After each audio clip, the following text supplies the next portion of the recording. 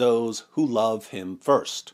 Allah has no love for rebellious sinners or unbelievers. In Islam, your relationship to Allah is a slave-to-master relationship. Surah 19, verse 93, there is none in the heavens and the earth, but comes unto the most beneficent, Allah, as a slave.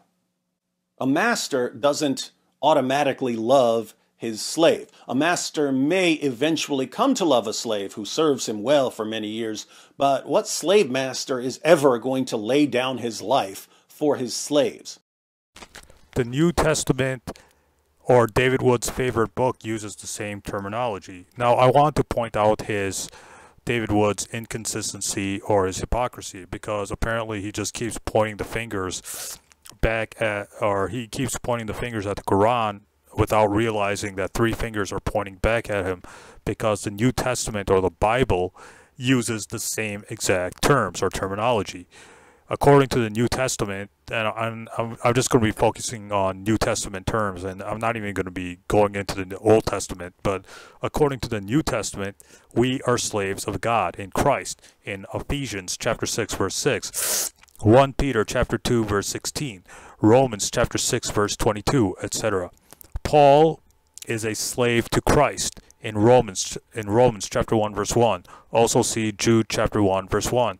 So according to the New Testament, we are not only slaves to Christ, but are not only slaves of God, but we are also slaves of Christ, according to 1 Peter, Romans, Ephesians, and Paul refers to himself as a slave of Christ, and so does Jesus, or allegedly so does Jesus' half-brother Jude in Jude chapter 1 verse 1.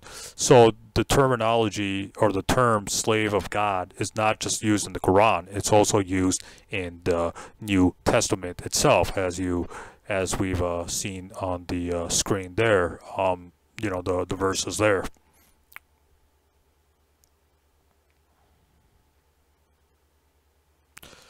So the question really arises, why are we referred to as slaves of God in the New Testament and the Quran? To know who is the real king, the real master, the ruler of humanity. To be a slave of God is to seek his will in all things. So according to the New Testament, or according to the Bible and the Quran, nobody is spiritually free. Even atheists are slaves to something or someone. Like atheists, like everybody worships something, or everyone's enslaved to something. Even atheists are enslaved to their career or their materialistic desires, or their husbands or their wives or their girlfriends or their boyfriends or whatever. Like even atheists are slaves, or they're submitted to something or someone. So everybody worships something. Even the most atheistic person will worship materialistic things, or careers, or like they'll submit themselves to their husbands or their wives or whatever. So we belong to God, and to him we shall return. So the term slave of God is an appropriate term, because we belong to God. We are not free. According to the Quran and the Bible, nobody is spiritually free. Either we're slave to sin, or we're slave to, materialistic things, or we're slave to, like everybody's a slave to something. It doesn't matter if you're atheist, pagan, whatever. You're bound, or you're enslaved to something. We belong to God, and to him we shall return. So the term slave is an appropriate term, because we all belong to God, and we should seek out to do his will, because he's the master of all things, and we're just, as humans, we're just slaves. We're not equal to God in any way, shape, or form, according to both the New Testament and the Old Testament. So the conclusion here is that the Bible and the Quran both use the same term to make a point. We are not free as believers, but we are spiritually enslaved to belong to God. And the reason why we're spiritually enslaved to God is to do his will.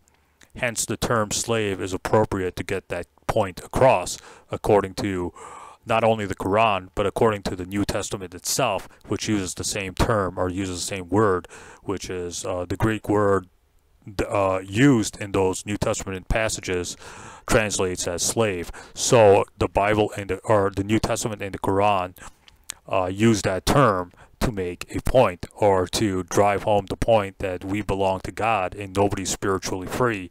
And the reason why we're slaves to God is to do His will. Like a master will make sure that a slave does his will. So as slaves to God, we are trying, or we should do what His will commands us to do. So like a slave will do what his master wills. Same thing with us. As slaves of God, we should do what God wills, because He's the ultimate master, or He's the first master and the last master.